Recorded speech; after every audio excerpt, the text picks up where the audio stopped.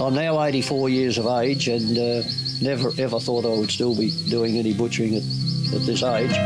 So I started my butchering at Redcar in 1950. I only work now at Mount Noman Farm, interacting with a lot of people coming and going on the farm. It's a lovely aspect up here. I did work in one shop for 43 years. Well, I've still got all my fingers, fortunately. My daughter gave me a fridge magnet a few years ago with two butchers meeting in the street, touching hands and saying, give me three. So... Neville, how are you, mate?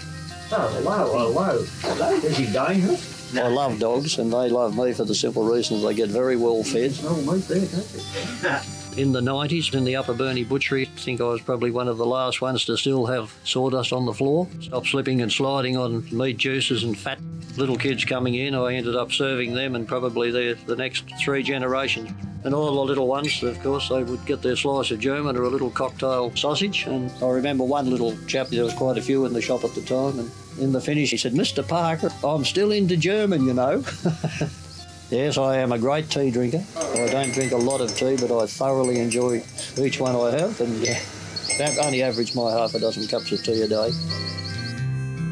I worked at a few shops with Neville and he's good to talk to and a good listener. If you don't know, he'll make it up. Never crabby. If he is, he gets over it pretty quick. Cup of tea time? That's it, you've got it. Yeah. All else, Oh, we talk about everything, don't we, Neville? Yep. Gardening, his old stomping ground down the west, and We talk about things that we can't talk about, really. girls.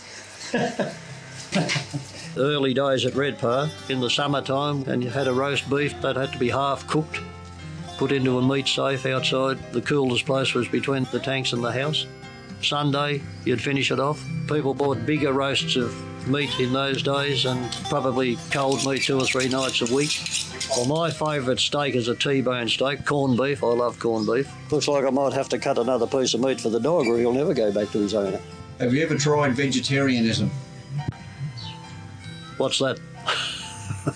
That's a nasty word, that one. No, but I have got 3 daughters, and eldest daughter and my youngest daughter are practically vegetarian. In fact, my eldest daughter is, which is not a real good advertisement really for a butcher, but... You want this dog?